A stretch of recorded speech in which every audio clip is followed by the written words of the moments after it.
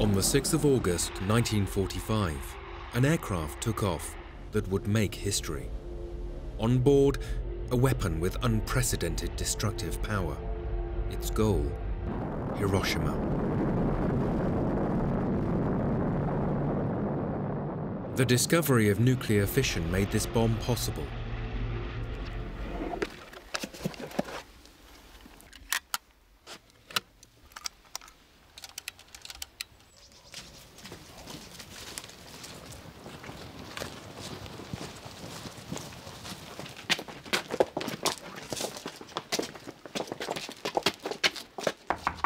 Frau Professor Meitner?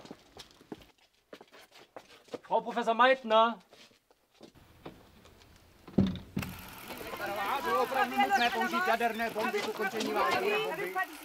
Paní Meitnerová, opravdu nutné použít jaderné bomby. Frau Meitner?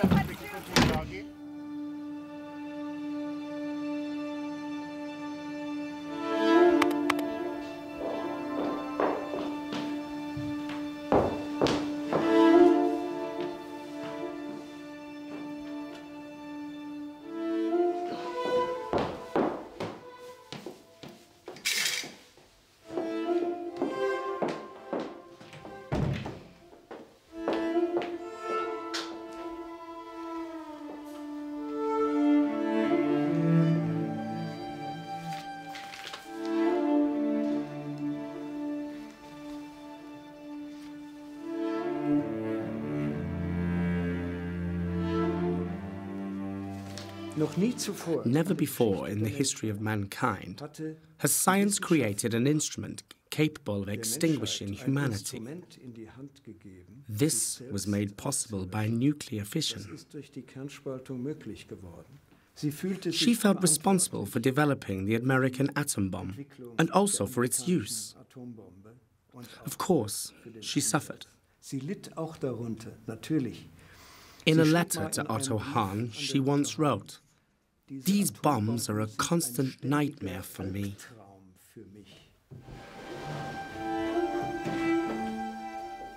Dear Otto, it's not easy to put into words the greatest monstrosity that has happened to me since my escape from Germany.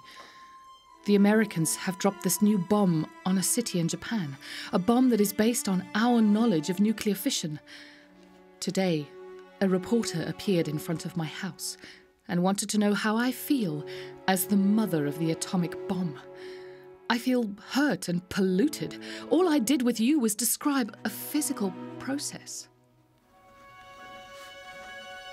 In 1945, Lise Meitner was totally bewildered, and there is also a quote from her, "I have no idea what a bomb looks like. I do not know how one works." She distanced herself from it completely. Should this indeed be the result of my life of science? For me, it was always about the knowledge.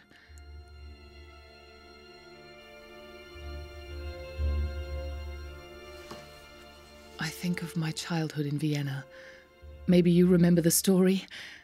As a little girl, I wanted to test my loving God. She certainly distinguished herself with this need to know, with this great interest, and perhaps also through her home life, where she was challenged. She had a lot of freedom. Ja, Lise.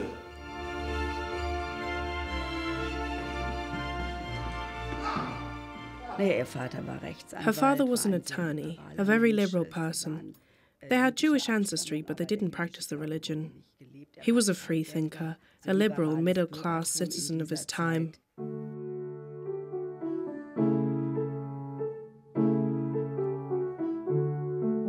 You know how much music meant to me. So much so that on holidays I couldn't stop. My grandmother saw it very differently. "Lisa, not on the Sabbath. God will punish you." And then she went a little further, so she was testing the hypothesis, and she discovered that God did not strike her down, so she continued.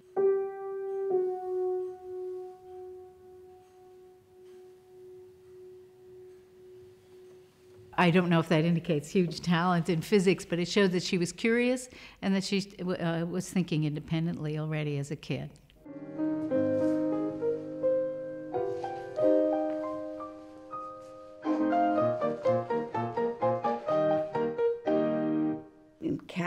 At her core, she was a very confident person. She knew she could do things, and when she wanted to do something, she just did it. I was the youngest, so my siblings called me their little dwarf. They always said, if it isn't in a physics book, Lise can't do it. Yes, with housework I wasn't too good, but when it came to reading, I was the greatest. Nobody was better than me. Well, it seems that she was very interested in mathematics and in science as a child. She herself told the story that she, instead of just reading children's books in bed, she would be interested in reading about math when she was asleep, when she was supposed to be sleeping in bed. I wanted so dearly to learn more about the world and nature. But mathematics and physics were subjects that did not exist at girls' schools. We weren't to be trusted with them.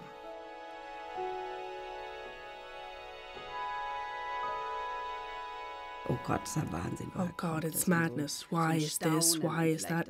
Such wonder, and maybe that was also something that set her apart, I believe, that she could marvel, could be pleased, ask, simply want to know. And she always said from very early on, or she wondered, could I succeed in becoming a scientist?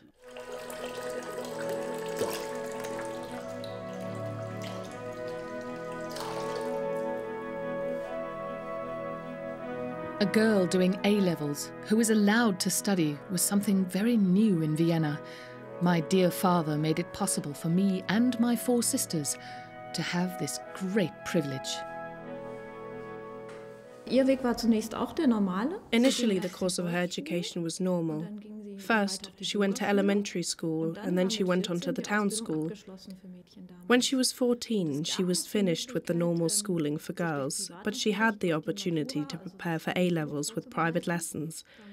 But you had to pay a teacher and make up the work, since she lacked the 4 years that the boys had in high school.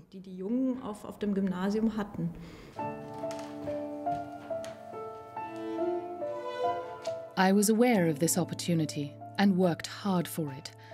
In a very short time, I had learned 4 years' worth of material. There was no way I was going to disappoint my papa. Our father wanted to challenge his daughters, exactly as he had his sons. He refused to let us lace our corsets. Every book that we wanted to read, he would buy for us. He even read us Greek and Latin. Almost every day, I think about my childhood in Vienna, about my parents' house.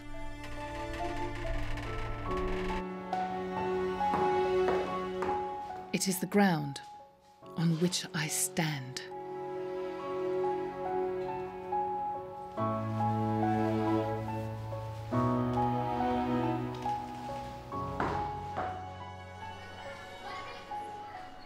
This exam day at the Academic Boys' High School in Vienna would decide my life. To satisfy my burning desire to explore how nature worked, I absolutely had to be allowed to study physics. But how would all these professors see me? How would you feel if you had to go in there? You've worked so hard for 2 years, and now it all depends on this. And it was indeed a very impressive entrance hall. It had an almost castle-like character, this boys' high school, and not many were allowed in, and only a very few passed.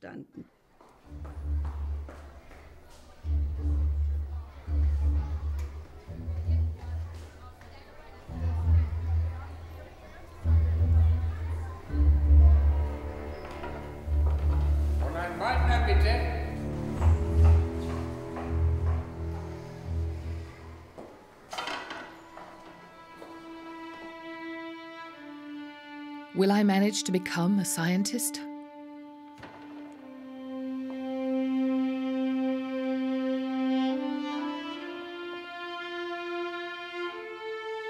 Will I strive for pure objectivity? Will I be able to fathom the fundamental principles of natural events?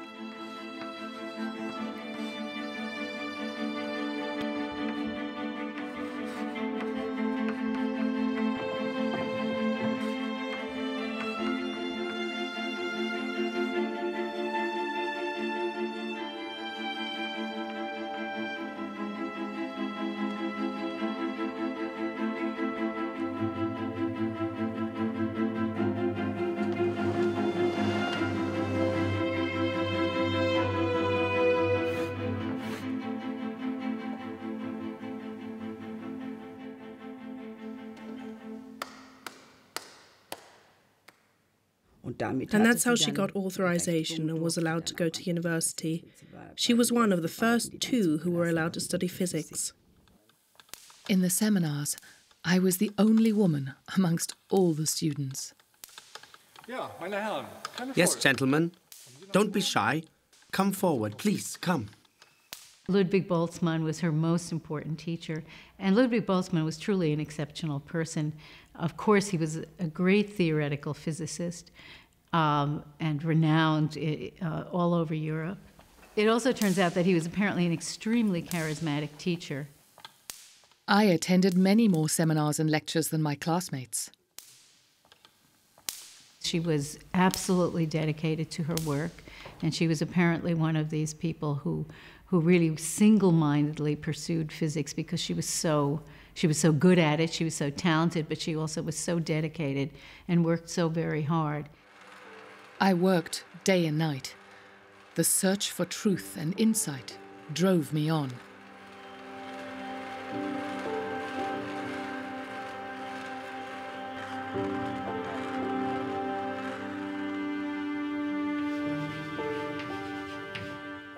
Professor, I believe the solution to the problem is... Professor?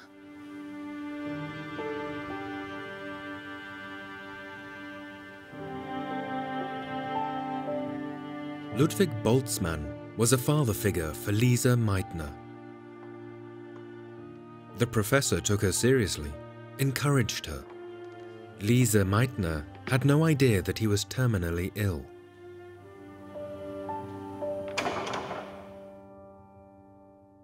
In 1906, Ludwig Boltzmann died. He committed suicide. And they were looking for a replacement for him at the university, and they invited Max Planck. But he did not accept the offer of the position. He stayed in Berlin. And when Lise Meitner decided to look elsewhere for a year or so, she decided to go to Berlin to learn more physics, as she said, from Max Planck. When Dr. Meitner left her home at the age of 28, it was a turning point. She had invested her entire youth in her education. She didn't even think about marriage. She was drawn so strongly to Berlin, the center of the scientific world.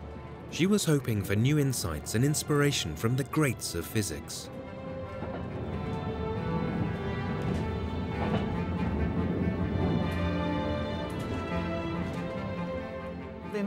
When you think about it, Berlin was swarming with Nobel Prize winners. There was James Franck and Otto Hahn, Max Planck, Hertz. It was an incredibly elitist time. Berlin was known as the nest of science with all those Nobel Prize winners.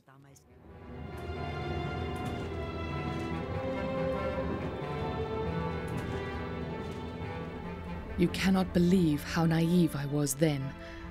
I travelled to Berlin with the greatest expectations, without knowing that there, women were not tolerated in science. Thank God Max Planck made an exception for me, even though he thought that the holy order would be disturbed by it, that women should be, first and foremost, wives and mothers. At first, I wasn't allowed to enter the institute buildings because I was a woman.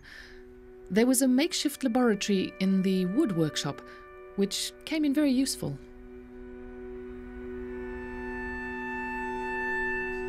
You going to mug me? Am I going to mug you? Is that gorgeous or what, eh? And I believe I can run a decent marathon. Thank you very much. Download Veely now.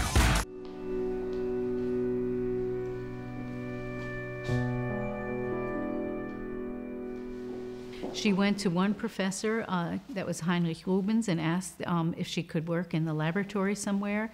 And Rubens suggested that she talk to Otto Hahn, who was a young man, a chemist who was just her age. And Otto Hahn showed up in the laboratory, and they met, and he immediately asked her if she would like to work with him. Miss Meitner, how nice that you found us. A warm welcome to Berlin. It seems that he liked the idea of working with a physicist. He liked the interdisciplinary aspect of it and understood that this was important for radioactivity. And it's clear that Hahn also liked working with a woman.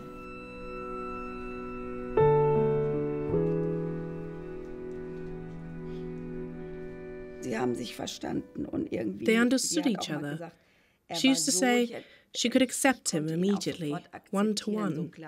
She never had any problems with authority. She said, I could always ask him if I didn't understand something. And he wasn't this professor who was 30 years older or 20 years older than her. He wasn't Max Planck. He was Otto Hahn. He was a bit younger than her, very unconventional, not at all stiff. And it worked very well. She simply wasn't allowed in the lecture halls. So it was lucky that this famous workshop existed. It was called the woodwork shop because it was a room meant for a carpenter, with its own separate entrance. Women were only allowed into the institute to clean it. The women scientists had to go into the cellar. Turn the light on, Miss Meitner. I have never told you this, but without your informal and sincere manner, I would certainly have been even more of an outsider in Berlin in the early years. There was a strong, trusting relationship between the two of them from the outset. They were initially far apart scientifically because radiochemistry and theoretical physics are quite separate disciplines. But through radioactivity, their specialities converged. Right from the start, I was in awe of your intuitive approach. I myself was totally unlike that. Otto Hahn took her on immediately, and in my opinion, it was a congenial working relationship. They complemented each other perfectly. Lise Meitner was the theoretician, coming from the physics side. Otto Hahn was an unbelievably good analytical chemist. A wet chemist, we used to say then. It doesn't exist now. And they both completed each other wonderfully. Your intuition is often spot on, but I am then able to prove it and show correlations. It's clear that it was very important for her to have a young man just about her age, very informal and charming and nice.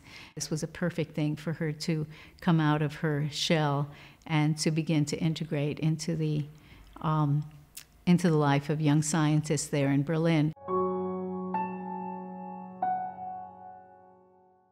Lise Meitner and Otto Hahn had a lifelong friendship which lasted over 6 decades, 2/3 of both of their lives. For me, it refutes in quite a significant way the age-old belief that a man and a woman can't be close friends without involving sex. And I find that very, very interesting and very remarkable. This teamwork came to an abrupt end with the outbreak of war. All the men at the Kaiser Wilhelm Institute reported for military service.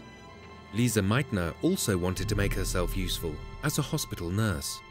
She just wanted to help and, well, alleviate the suffering of war.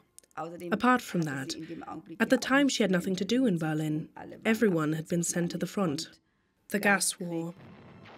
Otto Hahn developed weaponized toxins and advised industry in the production of gas munitions. Together with other scientists, he performed dangerous experiments using gas masks on himself. Hahn was called up right away. He served in the army from 1914 to 1918, and of that time, he spent 3 of those years in Fritz Haber's unit for testing and using poison gases. Otto Hahn served his country with conviction in this gas war. Only later would he be bothered by the ethical questions of the inhumanity of these weapons of mass destruction. Lise Meitner reports to the Austrian army. She goes to the Eastern Front. She was quite close to the front, so she saw fairly badly injured soldiers, men who couldn't be transported out, and they didn't have enough medication. Sometimes they couldn't communicate with the injured men because there were many different languages spoken in the multicultural Austro-Hungarian Empire. Sometimes she worked from morning until night. Austria-Hungary suddenly ceased to exist. All at once, everything was foreign. I didn't really know where I belonged.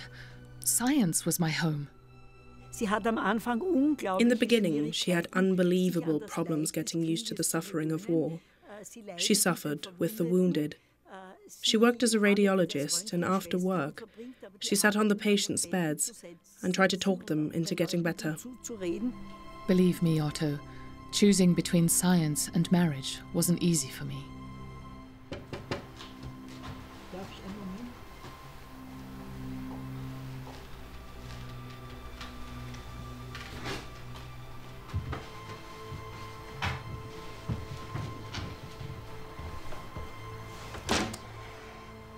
Miss Lisa, may I, and could I have a moment, please? I'll be back in a moment.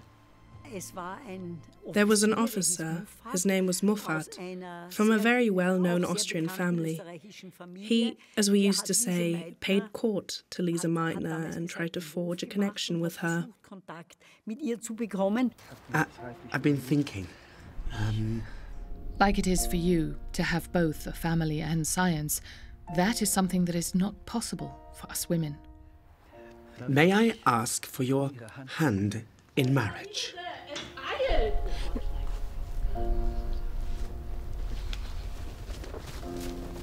Would my life have been better if I had made a different decision? If I had, as was simply normal for women, married and started a family? Maybe I wouldn't be all alone now, left by everyone in a cold, strange country.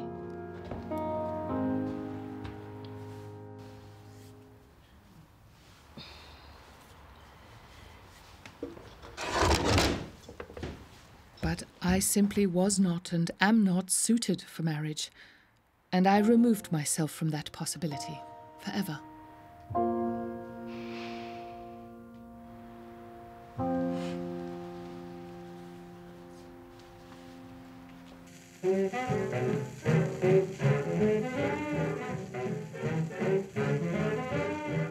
In the 1920s, this was really considered to be a golden age for physics, and people even were aware of it at the time because so many things were happening in atomic physics and eventually in nuclear physics as well. And there was a great deal of collaboration between experimentalists and theoreticians. And Lisa's circle of colleagues included, well, in Berlin, there was Einstein. She worked with him. So Lisa's circle of people who were important to her both professionally and personally included really some of the most important physicists of that period.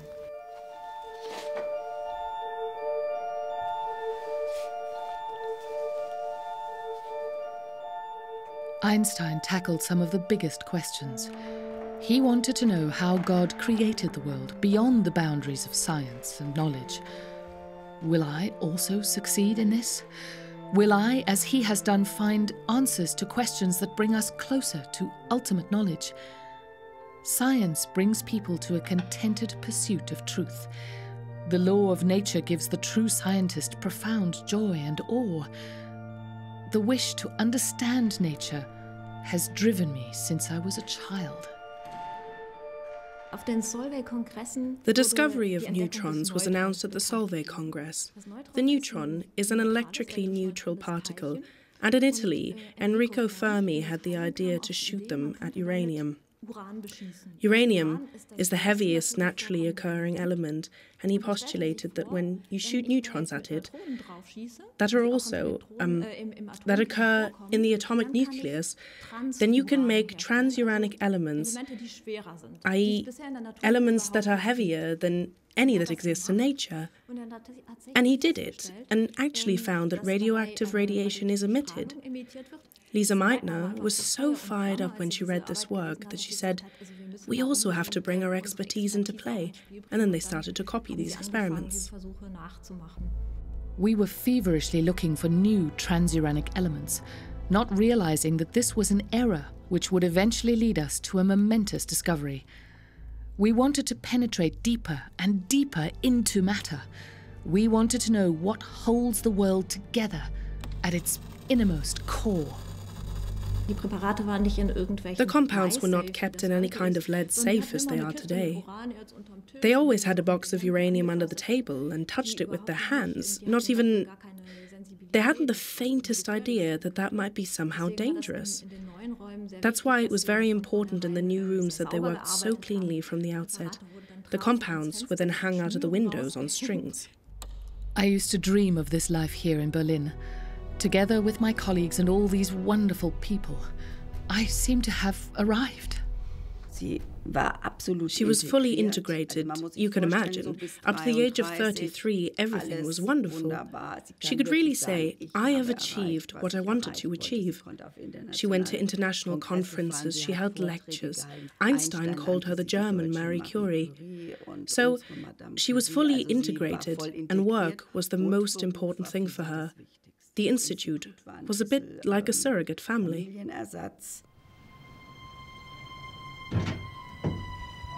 Yes, my colleagues at the Institute were my family. Berlin was my new home. But we were all too little interested in politics, too naive. We continued to do research and should have paid a bit more attention to the external conditions. Today, I know we were all fooling ourselves. I just could not believe that my beloved Germany was capable of that.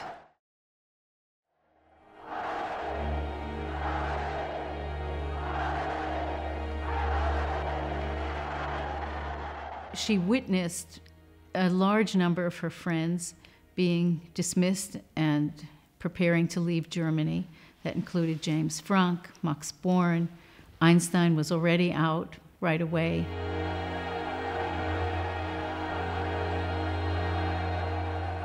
Lise Meitner felt somewhat protected in the Institute. First of all, she still had her position. She still had her authority in the Institute. She had a paycheck. She did not feel threatened. During this time, also, Max Planck, her dear friend, was president of the Kaiser Wilhelm Gesellschaft, and Otto Hahn was director of the Institute, so she had two very powerful people who were her friends, who also allowed her to feel that she was protected in the Institute. Why did you all not react when people who have served Germany well and honestly were driven out? What did they ever do to make them so unwelcome? There was no outcry about this. She stayed in Berlin. She was fooling herself a little, and she always thought, okay, soon it will be over, and they're Germans. It can't be that bad. In addition, she was Austrian.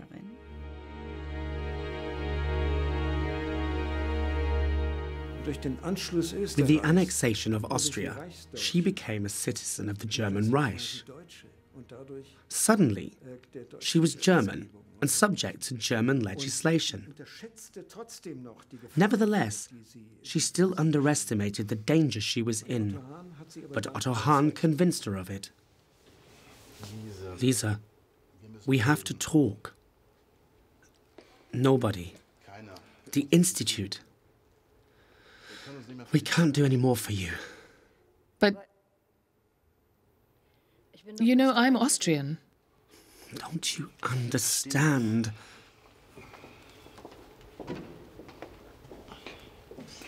doesn't protect you anymore.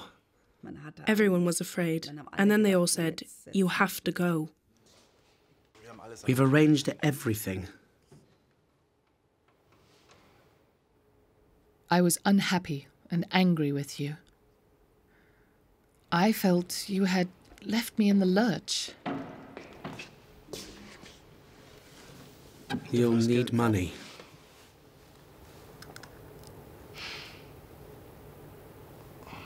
Here, sell it.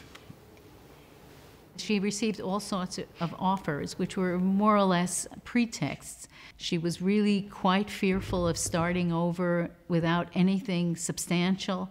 And the only position that appeared to be substantial was this offer that came from Stockholm. And the position seemed to be not temporary, but fairly permanent. And so she thought what she thought was the best offer.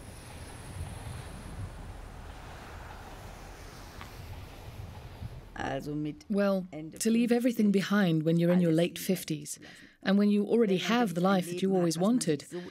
And she wasn't naive. She realized that if she left, it would be a dramatic change in her life.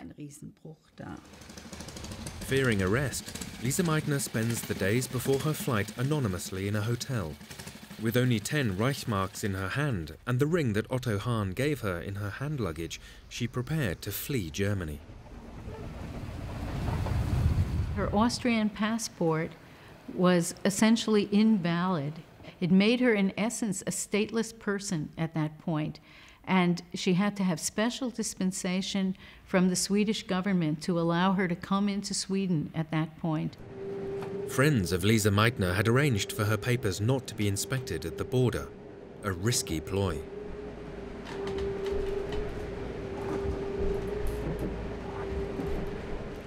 The greatest danger was, of course, the SS border check. I was so scared of being conspicuous and getting arrested.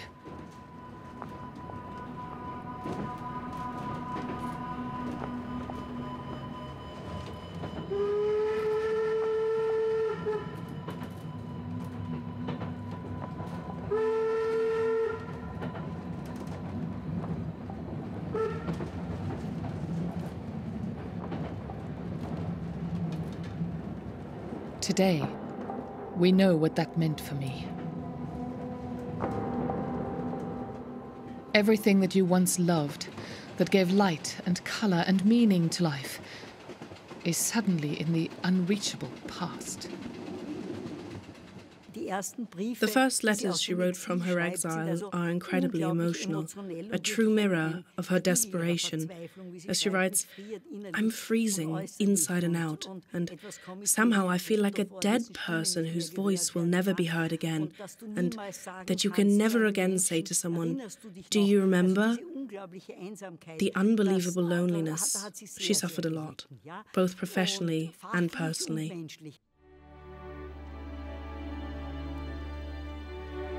Dear Lisa, it is exactly 11 o'clock at night. I must write to you quickly before I go home. Something has happened which I want to tell you about first. The half-lives of the 3 isotopes have been found exactly. They can be split from all elements except barium, and all the reactions agree. There's only one thing I can't make any sense of.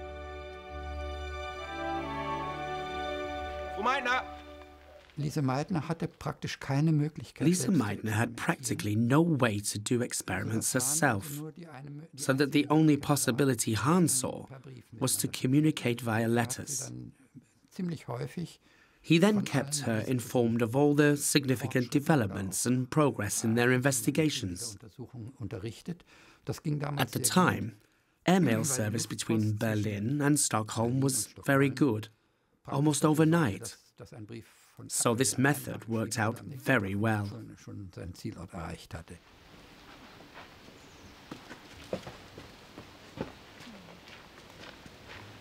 Could this be a highly unusual coincidence?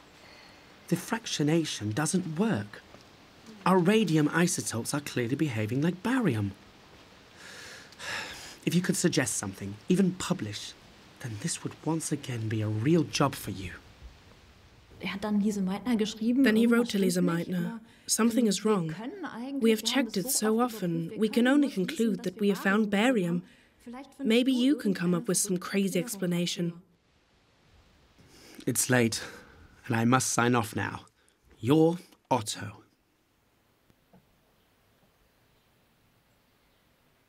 That morning, she was reading this letter.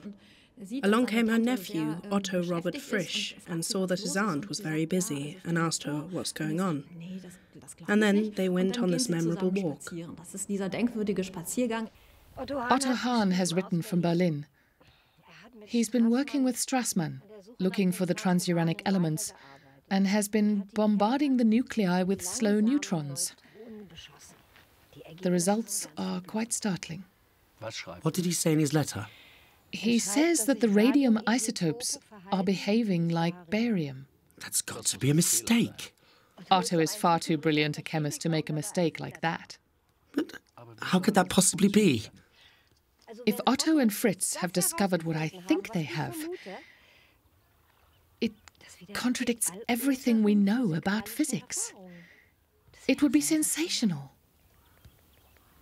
You don't mean nuclear fission? Yes. And it was hoped that energy would be released, because it was clear that when one breaks these bonds, the bonding energy would be released. That much was known already. And then Hahn went and did it. Even though he didn't really understand it, only Lise Meitner did. Otto Hahn always said we were the chemists.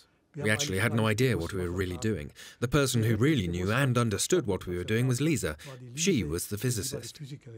So we see here at this moment that he needed Lise Meitner to do what she had always done in their team, which was to provide the physical explanation for the processes that were taking place. This can only be explained by the extension of the liquid drop model. What do you mean by that? Thinking as physicists, they always thought of the nucleus as a liquid drop, sort of something that was held together by surface tension, like a liquid drop of water. And then the idea came to Lise Meitner that there were also positively charged protons, which would repel each other quite strongly. And maybe it was possible that the nucleus was basically constricted and that a waist-like structure formed, which then caused it to split. And as soon as they had this idea, they sat down on a tree trunk, took out a piece of paper, and worked out exactly how much energy this decay, this split, would release. And so they actually saw what they had found out. You're right. The charge of the nucleus is absolutely sufficient. Yes, in order to overcome the surface tension almost completely. What fascinates me personally about her is that when Otto Hahn made this discovery, her reaction was incredibly fast. She jumped right in and said exactly what was behind it. Quickly and succinctly, in just a few lines, she estimated exactly what he had measured. This is genius. Incredible. Look, Aunt Lise. It's these moments of genius insight that fascinate me. And Lise Meitner just had these brilliant moments where she made the connection between experiment and theory. That's really great, when someone who is working experimentally still manages to bring it close to the theory, and they know relatively quickly that's how it is. Here it's the power, the sheer nuclear power that holds everything together, and we are releasing that. It's like freeing a monster. But where does it come from? Where does it come from, this enormous amount of energy that is generated when the nucleus is split? Where would that energy come from? And Lise Meitner understood that when you have smaller nuclei, the mass of those nuclei is somewhat less. And she quickly did a rough calculation in her head, and she realized that the amount of mass that is lost when a uranium nucleus splits into two smaller ones just about gives enough energy to drive those nuclei apart. So they understood the energetics of fission right away. They understood the surface tension aspect of the splitting of the drop, and they also immediately understood that the transuranium elements that they'd been looking at for all those years were not actually elements bigger than uranium, but they were fission fragments that they had been looking at. So they understood the entire process very quickly. And this energy is 1,000 times greater than any chemical reaction. The potential of that. I believe that in that moment when Lise Meitner calculated how much energy would be released, and if only a little, not a case of 2 + 2, but hundreds and thousands counted together, it was clear that if this were known in military circles, the potential for weaponization would be immediately seen. There was always the talk of a Wunderwaffe, and she was very afraid that Germans might be succeeding. And of course she knew about the Manhattan Project as well through her nephew. But here it was, she had probably hoped it could never be accomplished. In the beginning, it was believed the amount of material needed to start a chain reaction, like for a bomb, was much higher. So everybody sat back and calmly said, well, it'll never happen. But then von Weizsäcker at some point recalculated it, with pails, I believe, and then Otto Robert Frisch also played a role, and only then did the project really start. The Americans also started to research in earnest then. The knowledge that this fundamental phenomenon of nuclear fission, the splitting, can be converted into a technical phenomenon, namely the atom bomb, that was quite sudden. Einstein also tried in America to bring influence to bear and to say, you have to be careful. If the Nazis put 2 and 2 together, they're also going to know immediately how to build a bomb. Albert Einstein's warning to Franklin D. Roosevelt didn't fall on deaf ears. In order to forestall the Nazis, the American president instituted an unprecedented secret operation, the Manhattan Project. Up to 200,000 people working under incredible pressure trying to build an atom bomb, including many German scientists.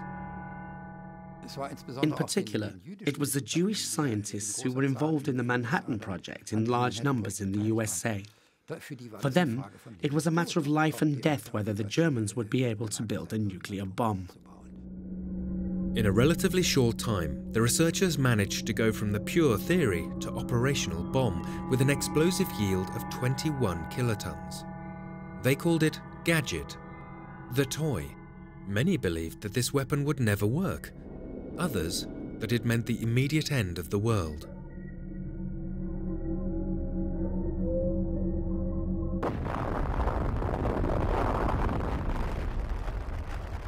In July 1945, the first atomic bomb in the world exploded in the New Mexico desert. If other progressive developments in military technology had only delayed the end of the war, then the bomb would have been used on Germany. That's what it was made for. In actual fact, sources document that the first use of nuclear weapons was planned for Mannheim and Ludwigshafen, but the war ended too quickly for this to be implemented. The bomb is the ultimate proof of US military strength. The Japanese threatened to fight to the last man. The American politicians wanted a quick end to the war. An invasion of Japan would have resulted in many casualties.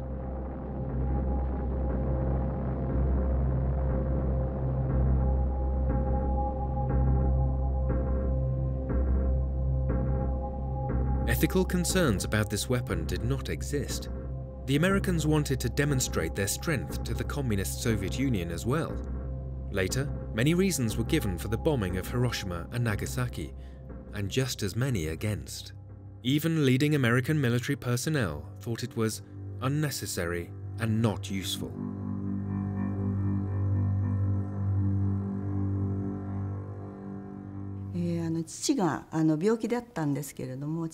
My father came to pick me up at school. He was sick.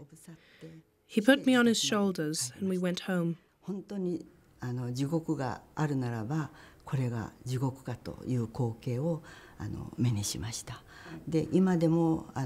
If there's a hell, I saw it. I still can't forget these scenes.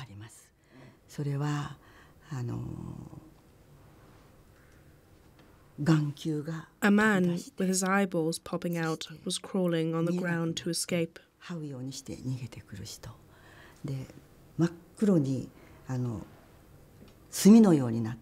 A mother holding her baby, blackened like charcoal, was writhing on the ground as well. I saw those people, so many people, from my father's shoulders. The most shocking thing for me was a girl of my own age. Our eyes met, and she asked me for help and water. I have never forgotten her eyes.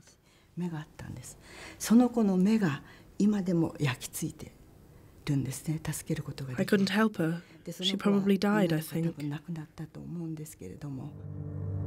But I did not build that bomb, and I am appalled by what it has done in Japan. I didn't bomb them, and I cannot understand why people connect me to this horror. Living with my loneliness and the loss of my past, what have I done to deserve such accusations? Lise Meitner understood instantly that this was the bomb that she had been so concerned about, and her reaction was just extreme grief and anguish.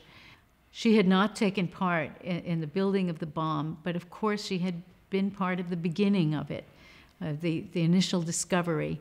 She always felt that the development of nuclear fission, in a sense, had spoiled her joy in nuclear physics.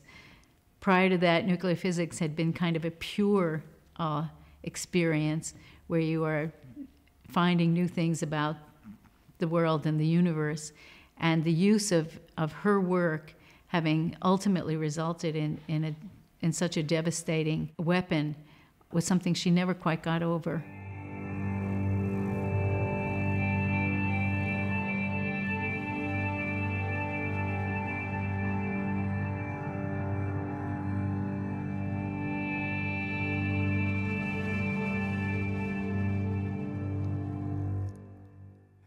It's a bit like the Sorcerer's Apprentice.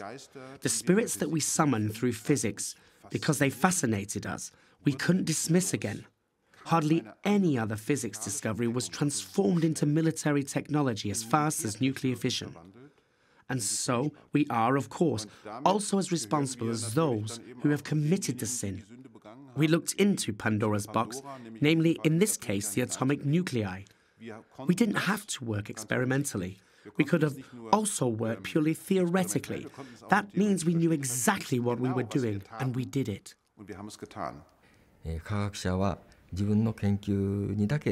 After the atomic bomb, I was going the way of a scientist by myself. I found that the results of science are not always good for humanity.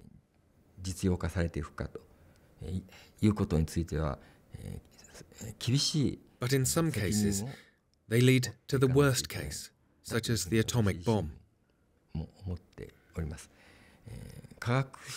I think scientists should not only be interested in their research, but also in society and the practical use of their research results. I know from my standpoint as a scientist, scientists want to know something and discover it before thinking of using it. I do not deny that, but they should bear the heavy responsibility.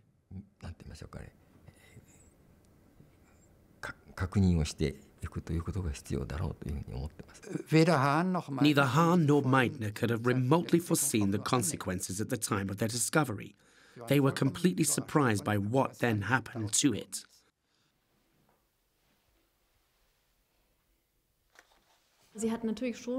Of course, she said of the atom bomb, a shadow has fallen on science. And that was always a kind of comfort for her. She said, science isn't evil, people are evil. Sondern die Menschen sind schlecht.